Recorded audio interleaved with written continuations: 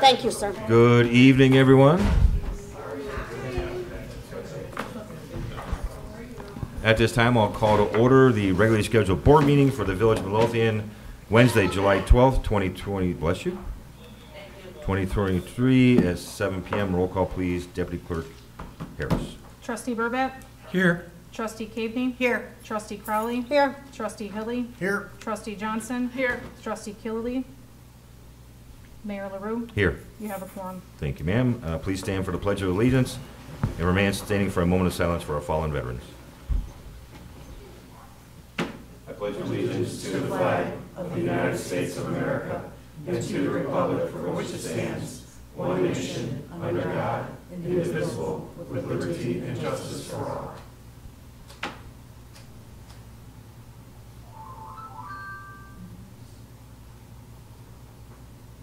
Thank you. All right. At this time, we're very pleased to swear in 3 new police officers, full-time probationary police officers. All right. So at this time, Alessandra, you would like to come forward all the way up here?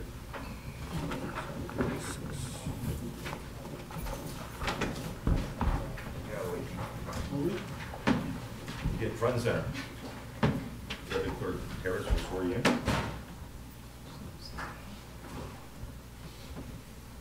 Okay, raise your right hand and repeat after me.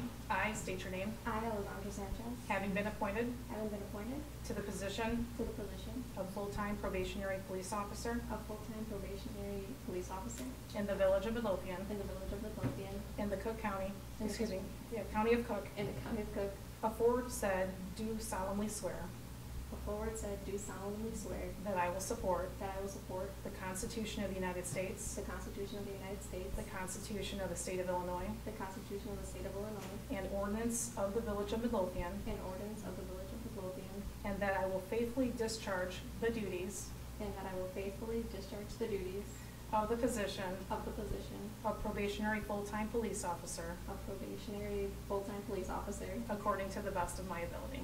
according to the best of my ability. Congratulations.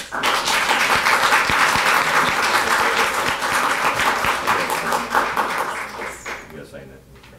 You're- Yes. Do you have someone that would like to put the badge on there? My mom. Mom? Congratulations. Welcome.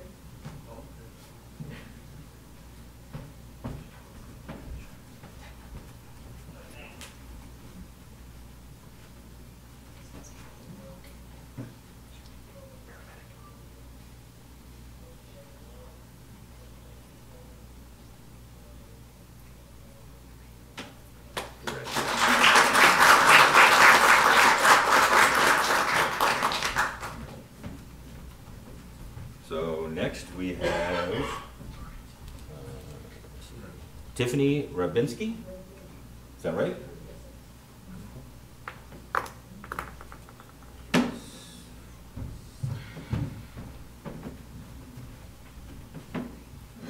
Raise your right hand, repeat after me. I state your name. I, Tiffany Rabinski, Having been appointed have been appointed to the position to the position of full-time probationary police of officer full-time probationary police officer in the Village of Midlothian in the Village of Midlothian in the County of Cook, in the County of Cook. aforesaid do solemnly swear I first do solemnly swear that I will support that I will support the Constitution of the United the States, Constitution of the United States, the Constitution of the State of Illinois, the Constitution of the State of Illinois, and the ordinances of the Village of Midlothian, and the ordinance of the Villages of Midlothian, and that I will faithfully discharge the duties and I will faithfully discharge the duties of the position of the position of probationary full-time police of officer probationary full-time police officer according to the best of my abilities. according to the best of my abilities. Congratulations. Thank you.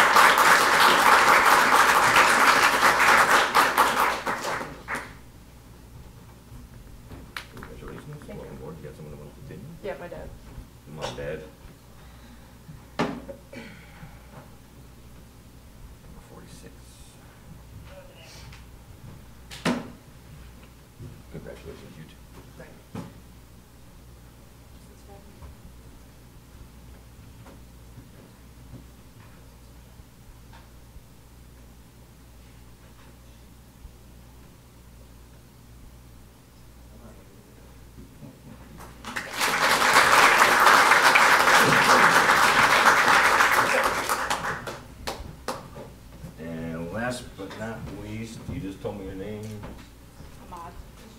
Ahmad Abdelkader.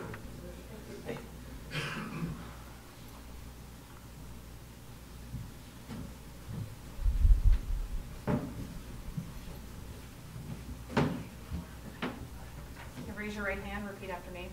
I, say your name, I, Ahmad Abdelkader, having been appointed having been appointed to the position to the position of full-time probationary police officer of full-time probationary police officer in the village of Midlothian, in the village of Midlothian, in the county of Cook, in the county of Cook, aforesaid do solemnly swear aforesaid do solemnly swear that I will support that I will support the Constitution of the United States, the Constitution of the United States, the Constitution of the State of Illinois, the Constitution of the State of Illinois, and ordinances of the village of Midlothian, and the ordinances of the village of Midlothian, and that I will faithfully discharge the duties and that I will faithfully discharge the duties of the position of the position of probationary full-time police officer of probationary full-time police officer according to the best of my abilities. according to the best of my abilities. Congratulations. Thank you.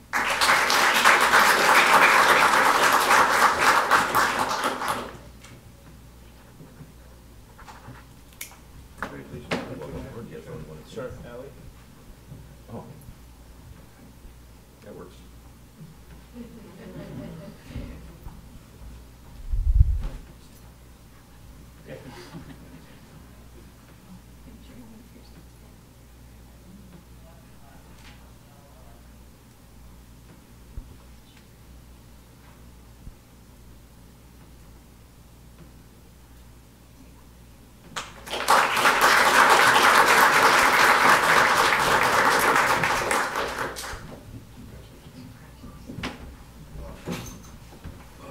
Well, welcome to all three of you. We're very happy to have you on board with the Village of Midlothian.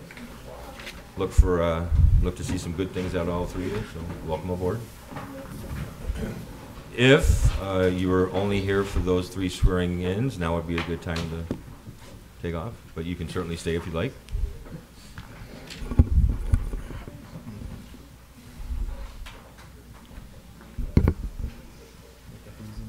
Yeah.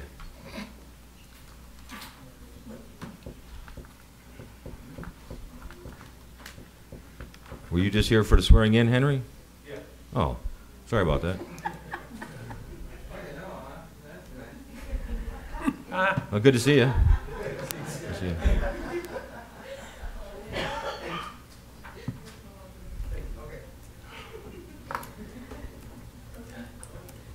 All right, let's move on with the meeting. Find my glasses.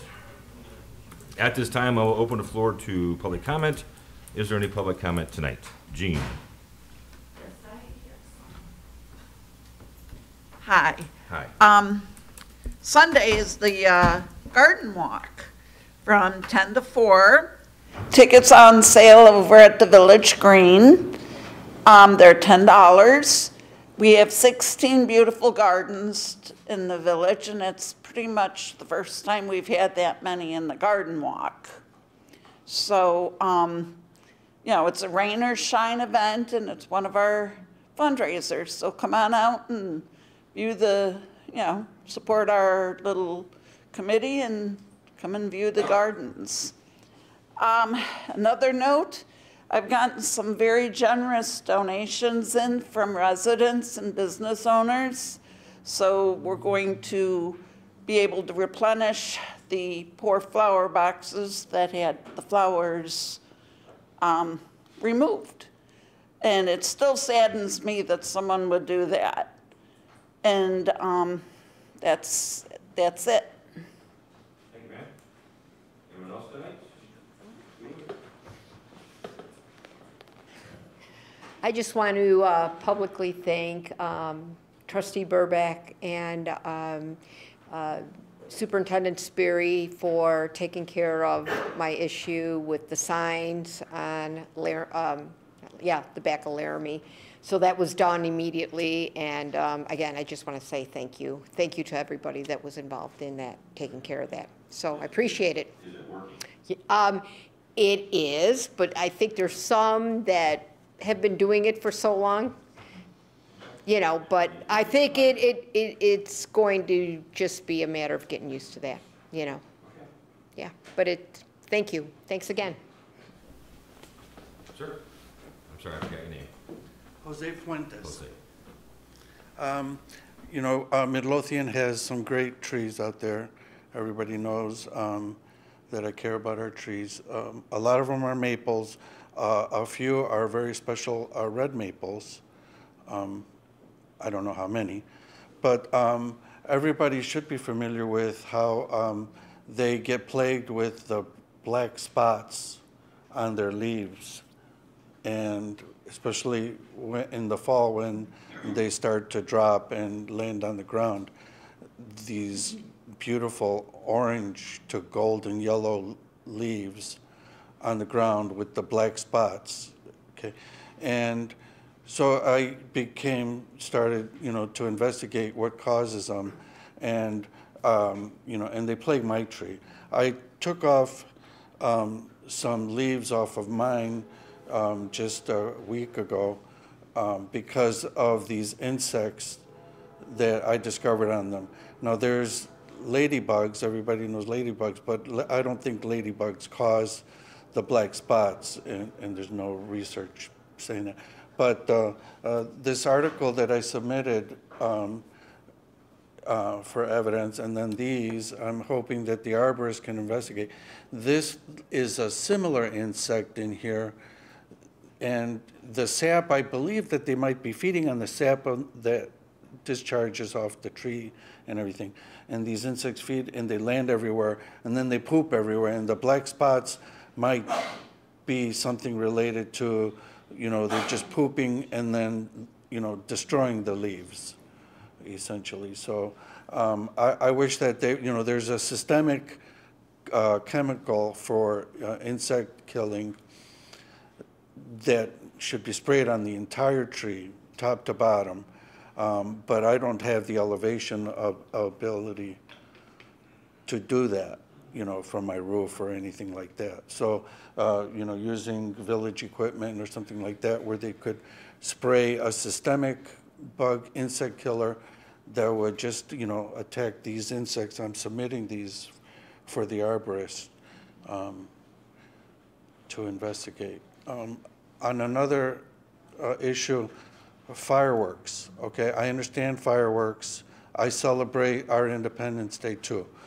But, I mean, these mortar bombs that are allowed to be sold, let alone being shot off, mortar bombs, I mean, these things sound like hand grenades.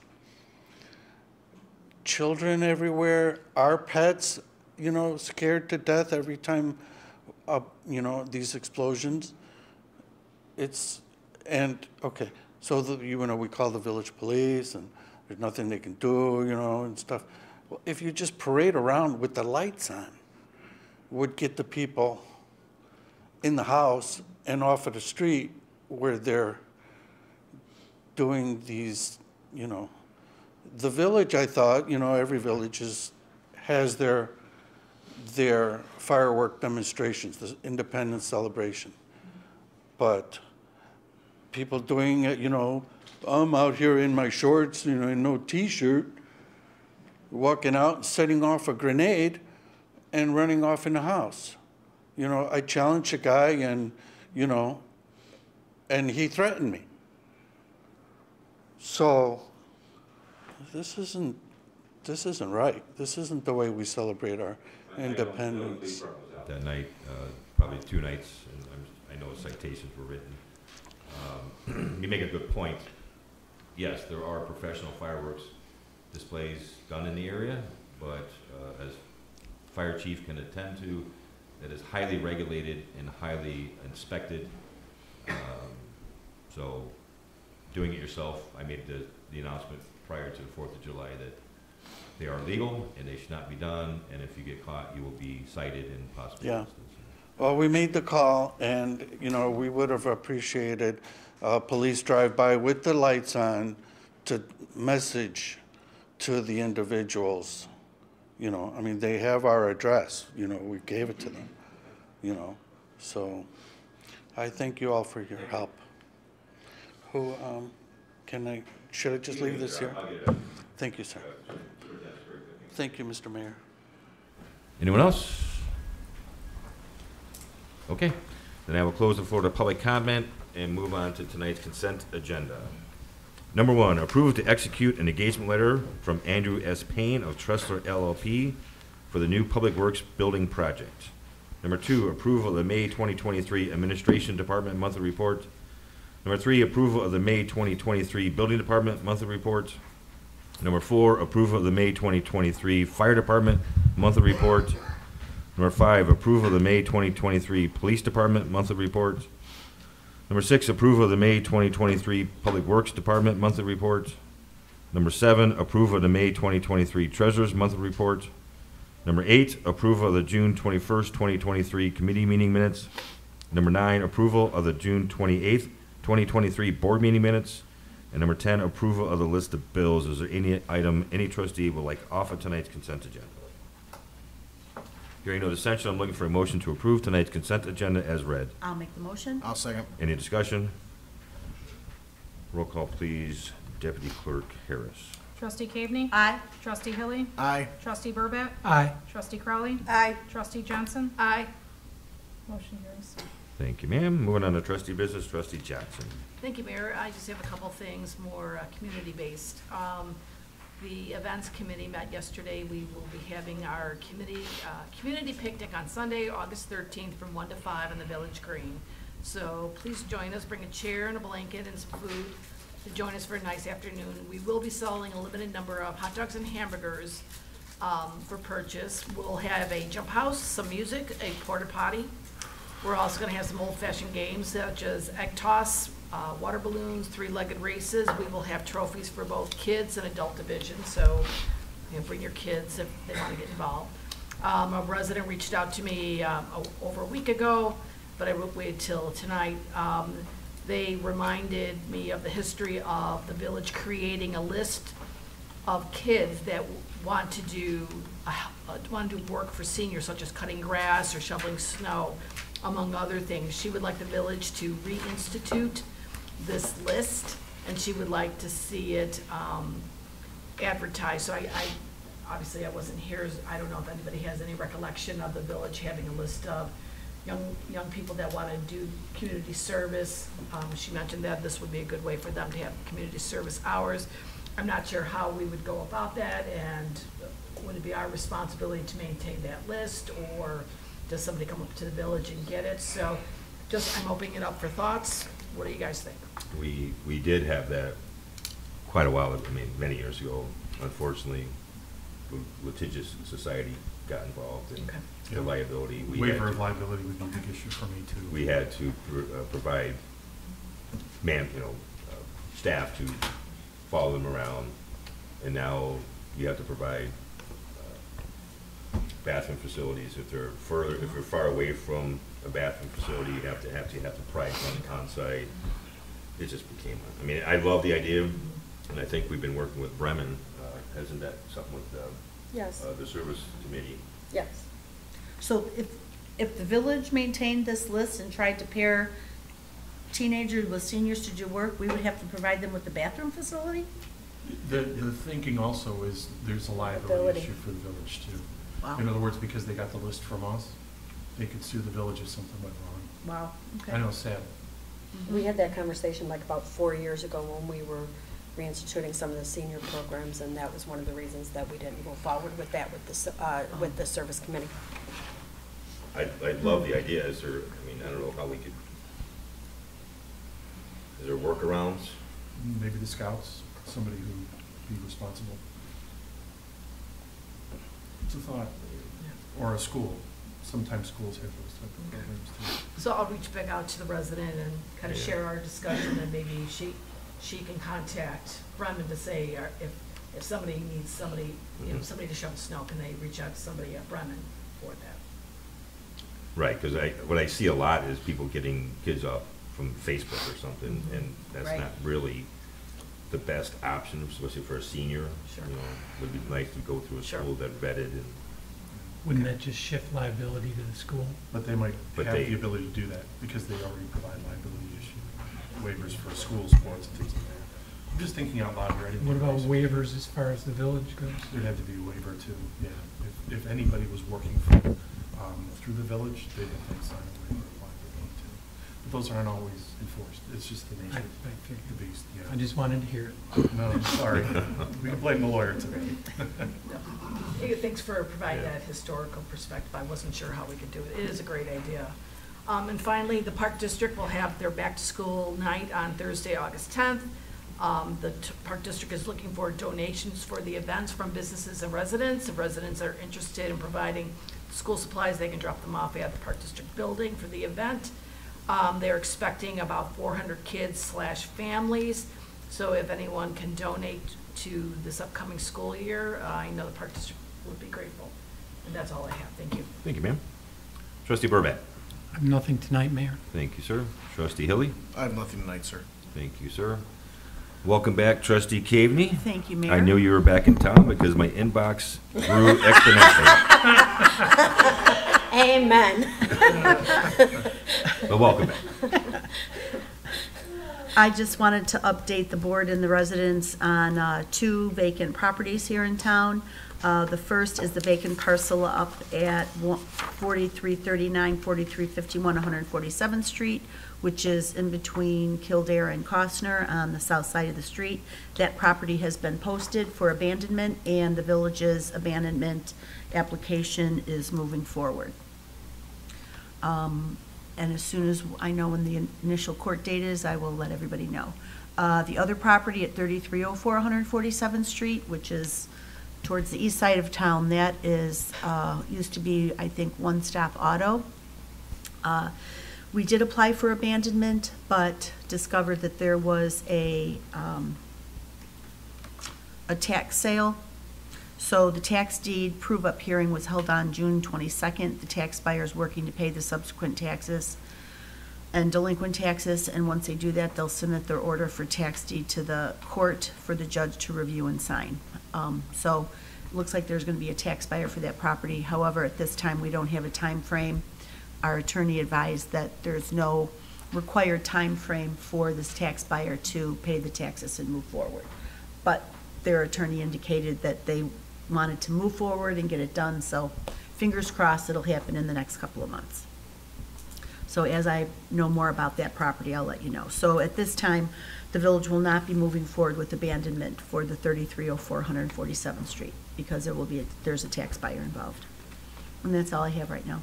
15207. 15207 Lawndale. Our next hearing on that should be, I think, July the 20th or 22nd. And the judge will be issuing the judicial deed at that time. Okay. So, and as soon as the judge does that, the village will be putting that property up for sale ASAP, selling it as is.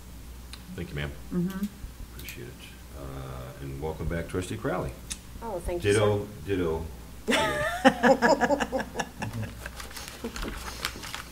Anything tonight, ma'am? Oh, sorry, yes, I didn't realize it was my turn. I was waiting for Trustee Kelly, who's not here. Just a couple things this evening. First on my agenda, I have discussion of de-escalation equipment for the police department. I did send the board some additional quotes and documents regarding what type of equipment we need to buy, and the total amount for this is not to exceed $28,700 to be paid out of seized funds, not out of the village's general account.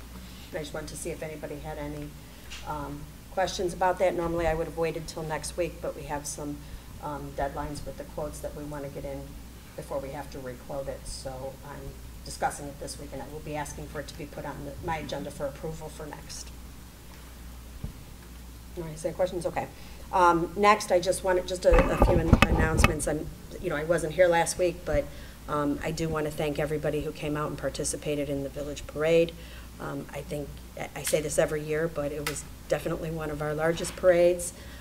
It was an awesome parade. The weather held out. We had, it was a great experience. I just received the pictures when I got back today, so I'll be getting those to Jackie to put on the village website. But it was a great day. Thank you to everybody who volunteered. Some of our volunteers are here right now. Everybody who participated, everybody who came out, all of our floats, all of our cars. It just keeps getting better. So can't wait till next year, but thank you again to everybody who came out. August 1st, we will have our National Night Out. As anybody who's driven down 147th Street knows, there's a big hole in the Village Greens. I'm cautiously optimistic that it'll be fine, but I'm not optimistic that it will not be a hole anymore. So we have had our Public Works reach out to the contractor and ask them to please make sure that they have secured whatever construction they are still doing. So our footprint will be a little bit smaller this year, but anybody who's come out to National Night Out knows it'll still be an amazing event, and we will have tons of things for kids and families to do. And of course, we will have all of our departments there representing, and especially our police department will be there interacting and having conversations. We have a record number of vendors that have wanted to come out to have tables to provide information this year. So please bear with us with the dust, but it really still is the best place to have it with the type of electric and things like that that we need. So again, August 1st. And as a reminder, August 19th is the Community Policing and Safety Committee's fundraiser for the Thunderbolt game. Those tickets are on sale now, and there is a website and QR code on the Village website and also on multiple Facebook pages. Finally, we will be having our first Traffic Safety Committee meeting on Tuesday the 25th. I think it's Tuesday the 25th here in Village Hall. That'll be our kickoff meeting, and we'll be bringing to the board our plans and how we're going to move forward with creating a traffic safety plan. That is all I have this evening, sir. Thank you, ma'am. Two things. Next year for the parade, can we not have a police officer lead the parade? Because it was quite the brisk walk. Well, sir, you know, I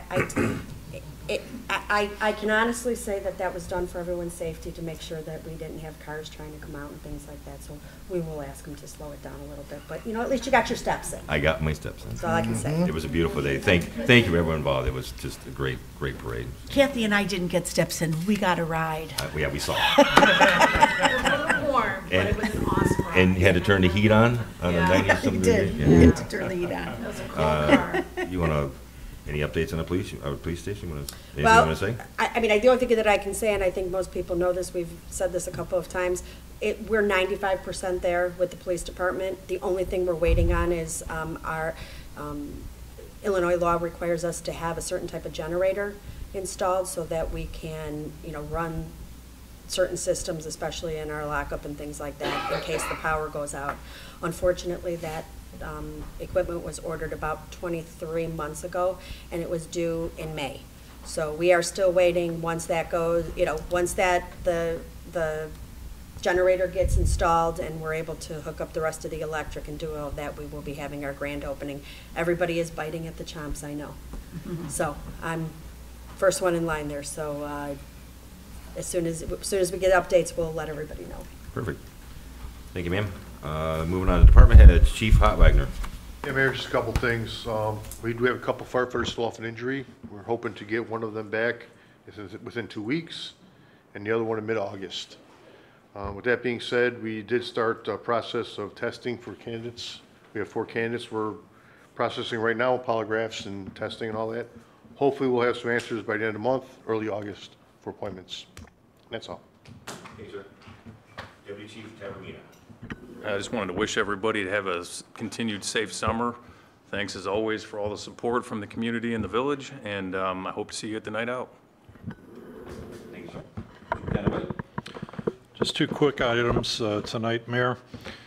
Zoning Board of Appeals met last night. There were 2 cases, both for special use permits, one for daycare to be located at Karlov and 147th, and the other one for the Bellamia Fine Dining Restaurant to have the outdoor area used officially as an outdoor cafe.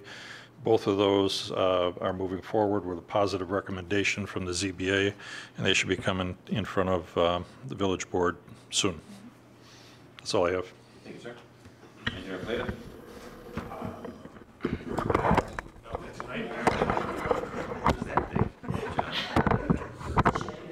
Nothing tonight, Mayor. No report tonight, Mayor. Thank you.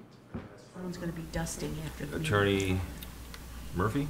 I have no report this evening, thank you. Thank you. I don't really have anything either, but I told Trustee Caveney I would give a report on my meeting with Assessor Kagi.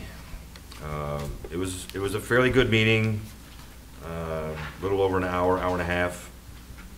He gave me an attachment here that I'm going to share with the board of all of the items that the assessor's office is working on to assist municipalities in getting all the taxes that should get. The one thing that I did share with Trustee Caveney was, we all know that vacant properties are assessed at a much lower value because they're vacant.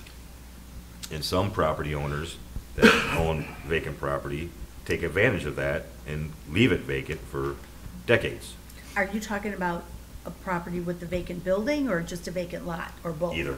Okay. Anything that's being claimed as vacant, they will no longer be allowed to claim that as vacant in perpetuity.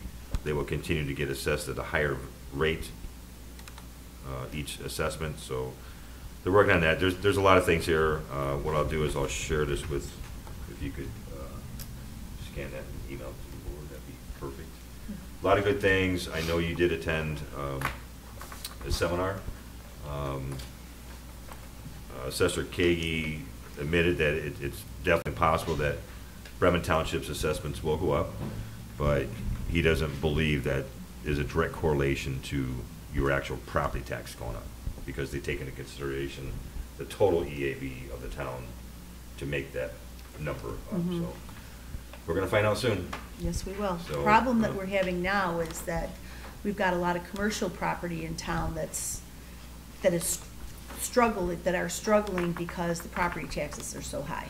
And I know of 2 commercial properties in town that were for sale, and they had interested parties, but then the transactions never came to fruition because the property taxes were way too high.